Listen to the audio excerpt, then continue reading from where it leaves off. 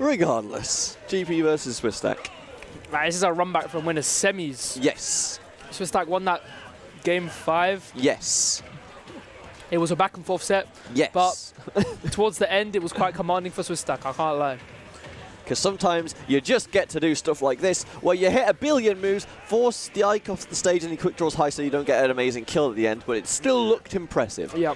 Honestly, GP has been getting away with a lot of high quick draws versus Swistak. In these situations where he has no double jump and it's like Gimp could kill here, GP's always going for a high quick draw. And Swistak is not punishing it. Like, he's just tunnel visioning on the Gimp. I think he needs to, like, take a step back. Or I think he should. I don't know if he needs to, because he won the last set anyway.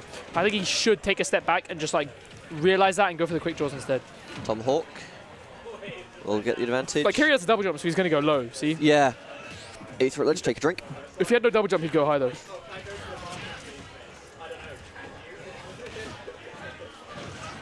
Like, you can just see, like, the amount of pressure that Swistak is piling on here, where he's just constantly just in GP's zone, where right now it's costing him a fair bit because now GP's actually landing aerials, but before it was just constant pressure applied. It doesn't get the needles. Well, that would have been a bounce fish stock, presumably, but like, just runs up, tries to the forward air. Yeah. He just does not go there. Perhaps he should, because once again GP gets an air up air. Perfect hit of Nair. That was beautiful. I mean, it was bad DI from Swistak, of course, but like, you can't really blame him for that. That was beautiful Nair. Like, the bad DI is usually I'm not expecting to get hit. I'm holding the direction I want to move, not basically. DI. Like, you can catch people out of movement, and you know, you can just. It is my favorite thing. You can just hit them with a DI check. Happens all the time, really. Yeah. You can't expect them to react. Oh, like, so like just he had so many opportunities to extend that combo with the up air with the tech chase, and he just couldn't find anything. But not deterred, still trying to just run at GP in a not quite a straight line, but about as straight line as Sheik is willing to run. A slight lead for GP right now, but you know, can't count Swistak out. Keeps up this anti-air, just suffocating that airspace where GP's trying to build up this wall of nairs. But one unsafe Never aerial. mind, getting one unsafe aerial is all the window GP needs to take the stock. Now has a pretty commanding lead in this game, but there's a chance here. No, honestly, GP just goes over the top of him. If Swistak wants to win this more consistently, I do this versus GP as well. I think you want to diversify your counterplay to Ike Nair. Same with Ike Nair, there's like, I would say there's 3 main ways to counter it, Ike Nair. You either read the full hop to just stuff out the airspace, just by going for like approaching Nair, approaching fair. You anti-air it on reaction, so you're playing grounded on reaction, and then you do a short hop up air on reaction when you see him full hop, like dash short up air. And the third one is you parry it, and you just do a tilt after. He's only really suffocating the airspace. He's not going for parries, and he's not anti-airing on reaction. I think if he does those other 2 things... Oh, good catch. He can really take GP out of control. That's how I like dominate GP in sets. As you mix up between the 3 main counterplays, there's nothing he can do because I have 3 ways and I'm mixing up between all the 3 ways to beat him. But if you only do one, he can start playing around that option and then he can start reading you back.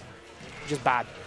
Aether Edge, take a drink, and yeah, like, not through any fault of GP's, Ike's game plan is fairly linear. So you do just have to like deal with the one thing that GP can really threaten you with, which is that Nair, and if he catches on to how you're dealing with it, it's very easy to punish.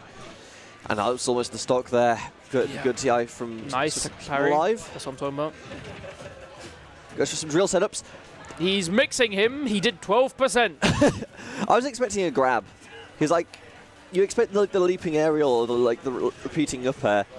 I was fully expecting this to the Tomahawk, but doesn't opt for it. Jumps for 1 buttons instead.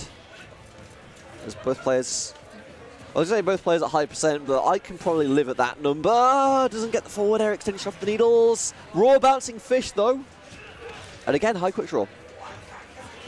And Swistak has really brought this all the way back. He's got Ike, you know, just like kill percent in the corner. It was looking like GP had this game in the bag, but Swistak not going down without a fight right now. Playing slow and patient. Swistak is both these players are very slow actually, just 2 minutes left on the clock. But having patience, oh my god. Patience until you know when the opportunity. Right after I call GP patient.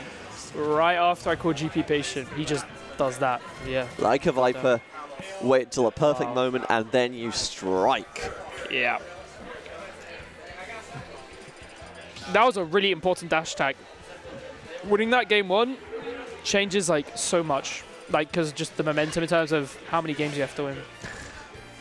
Winning game 1 means you only need to win 2 more games to win the set. Well, yeah. I get what you mean, though. It does, like, mathematics, because especially when you come to stage counter picks, we're going to Toller Bastion, speaking of which, does alter the flow of the match significantly.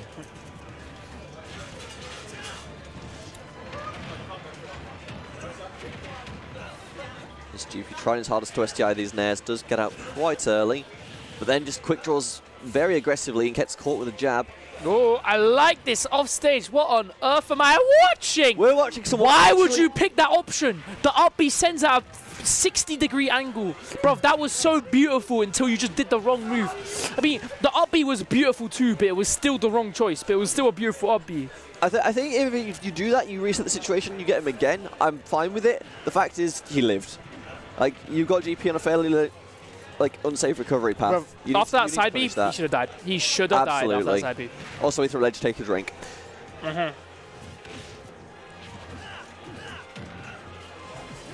Oh, very aggressive F smash there from Swistak, trying to read like an early landing, and I feel like he does this a lot where just throughout this... Oh, Swistak moment number 37! Throughout this tournament, I've seen him like get overconfident with F smashes and then just die for it. Like I've seen it like 5 times this tournament. It's crazy. It's a check trick. That SD was just tragic. I'm not gonna lie. Like this is really rough for Swistak at this point. You said winning game 1 was important for GP. I'd say that I'd say that SD is probably more game losing for Swistak, because now there is very little hope that he can actually take this game. Yeah, reverse 3-0s in general are just really tough. Like, being able to beat someone 3 games in a row is it's a statement, you know. You have to beat someone 3 games in a row. You just have to be better, like, to beat someone 3 games in a row, realistically. You also have to do it twice on their counter-pick stage, is the really hard part, I would say. Yeah. And characters like Sheik, she doesn't really have bad stages. It depends a lot from stage to stage. So it's like, clearly, you know, seems to have regained his composure after that terrible SD. You know, bringing this back, like, truthfully, is pretty... Swistak is fairly inflammable in terms of just his mental state. He will keep going. He will keep trying to win the game. Unfortunately, doesn't bring your stock back. You do have to work your pants off, but if you catch needles into up smash like that, there might be a hope. I mean, also as well, like, if you're GP in this situation, you're kind of flummoxed. Because you were like, yeah, it's a free win, and now you're losing, and it's like, here's the double jump. He's dead. He's dead. Nice! He caught him! Nice! He caught him! How? That was such a risky back air. That was sick. That was really good gameplay. That was really good gameplay. That was Swistak. Nice. I was like, after that air dodge, I was like, he should be guaranteed dead here, but I didn't know how he was going to kill him. And I didn't expect that back air. I thought he was going to die off the bottom blast zone. I'm very surprised he lived that. And that was real, you know, it shows how many hours he's put into Sheik, having the knowledge that he's going to get away with that. He's going to die second. Yeah. That was really good from Swistak there, staying alive. All you need to do is interrupt the ether once. And I mean, that was a reverse 3 stock. Now Swistak has, you know, he has all the momentum now. He has everything to win now. So we're talking about GP winning the first game, how important that was. After that second game, just gives away at stock at 0. Doesn't even matter. Swistak is not going down without a fight, that's for sure. The mental game does not matter. It's all about just playing it out. Pokemon Stadium 2. Here we go.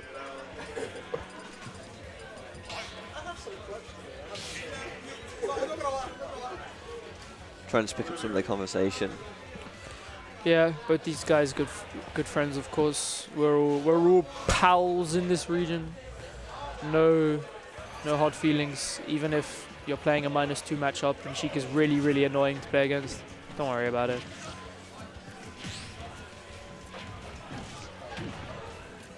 There we go. All right, back to the main overlay, game 3. Getting comeback at Sheik is really difficult as well, because you just have to be in full control. You know, you can't get some cheese, obviously gimping is kind of cheesy, but it's not like, it can't just come from nothing, you know. You need to get them off stage, you need to win neutral, you need to outplay them at least twice. You need to force the situation to get the in. Like there, you got, like, last time it was the early air dodge burn that set Swistak up for success. You only get that by forcing GP to just burn his air dodge is a really bad situation for himself because he's not going to give it to you otherwise. This combo has been going on for a bit too long, in my opinion. Thank you for ending it. No, he's still going. Ooh, that was nice of those two. That jump. If that jump didn't come out and he just started channeling quick draw, he dies. Tries to call out the no air dodge, but GP just air dodges. What the hell was that air dodge, bruv? Are you like what are you? Whatever. It doesn't matter. Clank, but Swistak just message rapid jab. Cool. That that should setup have been is it. so good. I don't know why it didn't work. I guess the percent was a little too high and good DI from GP as well. But that setup is so good, man. Just retreating back with that there, it's lethal. Swistak looking for the opening, can't find it. Just tapping up with the needles, keeping that damage up, but needs to find a way to take the stock right now. Again, GP just fades around the needles. That's like the best setup Swistak has, and it's just not working out for him right now. Oh my days! Oh, that was close for both of them. Yep. I expect quick draw to win that. I've seen before quick draw. That is true. That is really good. That was true. That was true. Sheik has a pretty good jab too for comboing off, kind of like Young Links, where it's you get jab down tilt from like 150 onwards. I really like that. Good information to keep in mind then, and it will indeed lead to Swistak getting the stock, but then he just runs into an up tilt. Maybe mashing a little too hard. His landing aerial off that full hop getting stuffed out by that up tilt. Smart neutral from GP. And a good tomahawk as well. Threatens the falling forward there, just gets the grab instead. Pins Swistak to the ledge, but Swistak just bullies his way back on. Wall of Pain. Can I get a fifth forwarder? No, you can get an air instead. Let's him ether. He was feeling himself too much. He wanted to like combo into that side side if he was putting it there. Oh, the reversal not working. Again, the air dodge. But the drift was too strong for GP to react to. God damn. That's the thing about air dodge out, especially against a slower character like Ike, in that sometimes you can just get out of Hell's range. Nice reaction from GP. But unfortunately, the eruption is a very slow move, and he will catch an explosion for Strubbles. Yeah, I mean, it was a nice reversal from Swistak because it's kind of unexpected. People covering that option, and a good reaction on that dash in as well. I'm really liking this gameplay right now. It's clean, catching these rolls. Good counter punch, actually. That's what happens when you're playing versus a character as light as Sheik. He's killing with Ike and Nair, not Nair into up air, just Nair. So yeah, crazy. But yeah, like the fade back from the down tilt is like what set it up, because it's obviously Swistak is going to try and convert that into a kill, but GP just gets the DI right. He's got the lead right now. A spot dodge and a Nair dodge. Clearly, Swistak a little bit scared right now. GP trying to make the most of it, but oh, doesn't get the hit at the quick draw. Pistol has that lead. And Swistak goes low, trying not to give GP an opportunity at ledge to win the game here. That is so sad. Dash attack killing at 180, gets last hit. The lingering of that is really strong versus that side B, but not finding the conversion, maybe because he's at too high a percent. Kind of rough, yeah, getting a kill with Raw Bear. Kind of rough for Sheik at that point, where it's just so high that you don't have your conversions anymore, your 2-hit kill combos. But now Swistak staying composed. And GP's back at 0, so he's back in the blender as far as the combo game is concerned. Yeah, getting this first 50% will definitely be the easiest 50%. Just getting it after is a bit troublesome. So where does he end after that 50%? Because if he's off stage, there's a chance Swistak can just get better all on black again. Can Swistak find some magic here? Nah. I was expecting a dash attack, I'm not gonna lie, just a repeat of game 1. But yeah, and then you get grabbed. This is why GP's good at the video game. And he'll do it again. Yeah, he's scared. GP's really good at finding these grabs, honestly. It's a commitment to his skills as a player. But not the third time. Yeah, got a bit too obvious at that point. Will he get the ledge? Holds on to it a bit too long. Conversion. Oh, he got so desperate with that second back air. He got so greedy with that second back air. He should have stayed composed. Again, GP gets away with going high for like the 20th time today versus Swistak. He's got to fix up if he wants to win this set, in my opinion, because he's going high a lot.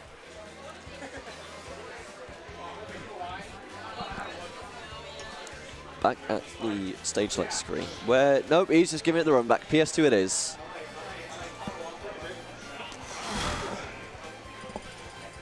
All right. Once more with feeling then for GP. If he wins here, he's off to Grands to face you. Yes. To get 3-0'd. Both of them will get 3-0'd. I respect the confidence, but I don't think I've won a tournament with no games drop before somehow. Because I usually, actually, if it's a type of tournament where I win with no games drop, I usually throw with other characters. But I feel like grinding, so I'm going solo youngling. And I think I really want to win a tournament with no games dropped, so I plan on 3-0ing whoever wins this. The opportunity is there for you today, but right now, still Swistak trying to hold on to his tournament against GP. Yeah. I'd like to fight Swistak again. I don't really fight him much. I mean, today was my second time fighting him in bracket. Nice drag down. I kind of look like Greninja, I'm not going to lie. It was really nice. Combo game is clean, and he'll get the grab off the reset of ledge as well. And this is just extra percent tapped on. Oh my god, Ike sucks. Oh, the air dodge in. I'm surprised he didn't go for a grab there. It worked last time, changing up for some reason. And that's the forward smash. Really nice punish, yeah. Oh, that was it. It was a nice catch, but he was just so close that the angle wasn't there, really. But I like the idea. Again, Swistak just has all the momentum right now. Again, I know no one asked, but Sheik is so terrible because any other character, just hard reading the opponent for 30 seconds, they're dead. But Sheik, he still finds a way to survive. That's how bad Sheik is, bro. Last hit nice catch on the double jump. Not on purpose, but, you know, it'll take that. It's just the advantage of having an active up air, right? You can just throw it out and just be in the general vicinity of your opponent, and sometimes it works out. Yeah. You got this lead. Swistak still playing fast. Honestly, he could slow down if he wanted to, but he's I don't think you could afford to slow down versus GP. If the tempo goes his way, it becomes very easy for him to find stuff like that.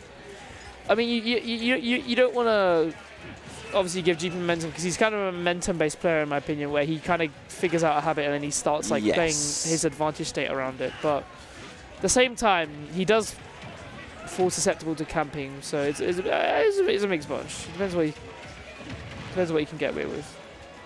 Nice setup we just saw there, forcing the grab. Kind of looks like knee gun and neutral B. The grenade one at least. Yeah.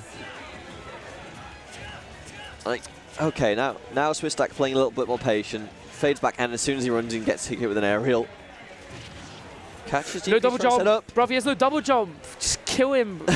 He dragged him down and said he gave him. Oh no, he had the read again on the high recovery, but doesn't get the conversion. I mean, we were all ready for the up smash there, but that would have been so weird to react to that I don't blame him. Fades the down tilts. But now GP's at 130. How do you kill? I mean, he's still in the 2-hit KO range, so it's not that bad right now. It's fine. Trying to get that pivot F tilt, but oh my god, that is lethal. It's not working. Oh, the mix-up. Oh, never mind. Swistak moment 38. He loves going for those roll reads, but GP's not giving them to him. GP's not really a roller, I'm not going to lie. I mean, like, he threw the grenade on top of his face, but then just didn't have enough space to recover with the up B, so... That's not true, that percent. All the cross-up. I did not know that. Yeah, GP clearly, they've played a lot of times, so I guess he was fully aware. I had no idea that was how that interaction played out, but... Nice stuff from GP. I mean, obviously, GP's looking really strong right now. He's at 186, so he doesn't have those 2-hit combos. The fair trading. But you can't count Swistak out. We've seen him make that reverse 3-stock in game 2. Yes. So, you know, we'll see what he's cooking in this game. Oh, he was cooking, but if he got to turn the oven on, the combo just falls short. Now forced to play back. Does not want to approach GP like that, because that's how you get hit with a nair, but it's making it work so far. Catch him with the up tilt. This is his window. Okay. All right. Drag down again. This time gets the forward. That was really clean. I love that. That was really clean. And that is just a lot of damage racked up, and he gets the early quick draw again. He's covering he's 0-to-deathing him. He hasn't been touched yet on this second stock. Oh, that was it. I think we all sensed that bouncing fish coming off that landing floor. I still got hit somehow. Oh, the up smash. He wants the up smash. No, not finding it. GP getting his first hit on this last stock here. The very green reversal, almost dying for it, and the bad DI. Man. Damn. Explosive and GP takes game. It. Swistak played absolutely insane, but GP once again, iron stalwart mentality. All he needs is one hit at any given moment to take the set. And this time, 3-1 over Swistak. As now, Kendrick Lamar leaves the commentary desk to swing in front of the player cam because he is the final boss of the tournament. It's time for your main event of the evening.